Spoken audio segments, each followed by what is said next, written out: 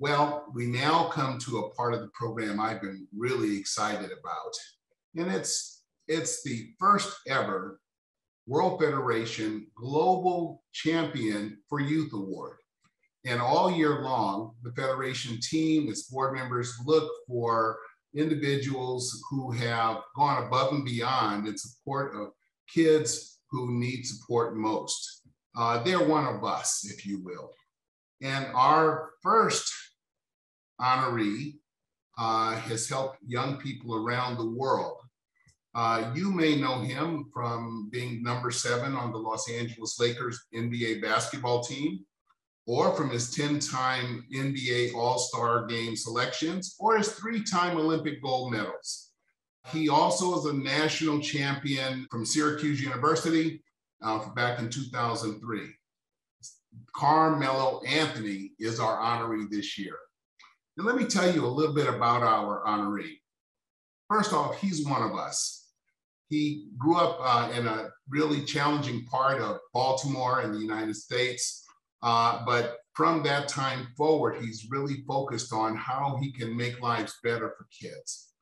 He started the Carmelo Anthony Foundation, and through it, he has supported the rebuilding of youth centers in Puerto Rico after the recent hurricane. He's rebuilt basketball and sports courts in some of the toughest parts of America and in South Africa. He is one of us, as I say.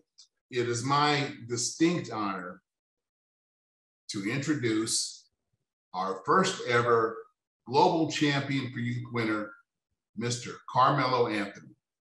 Next, we're going to take a little peek at a short video to introduce him, and then we'll hear from Carmelo himself. Thank you very much. Carmelo Anthony was ranked 64th best player according to ESPN's NBA rank. Yeah, well, I mean, we all understand the game, right? We all students of the game, so there's going to always be adjustments that you have to make. You're going to always have to adapt to certain situations and certain roles.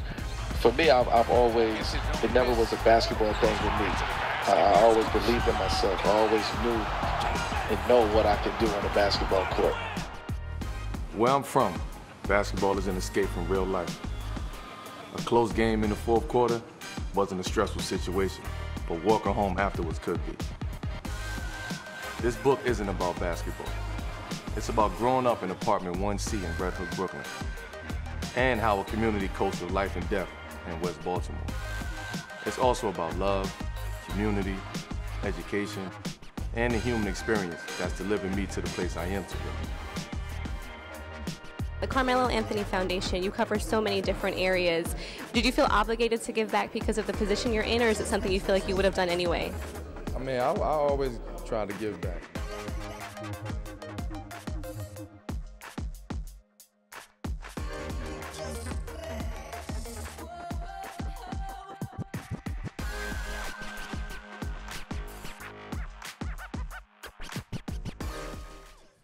First, I would like to say thank you to the World Federation of Youth Clubs for honoring me with this inaugural Global Champion of the Youth Award.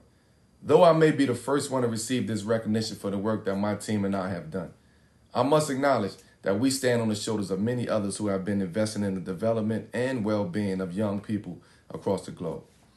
The work is overwhelming at times, particularly with what we have been through over the last few years, but the rewards of uplifting and preparing the next generation to have a significant impact on our ever-changing world are worth the effort.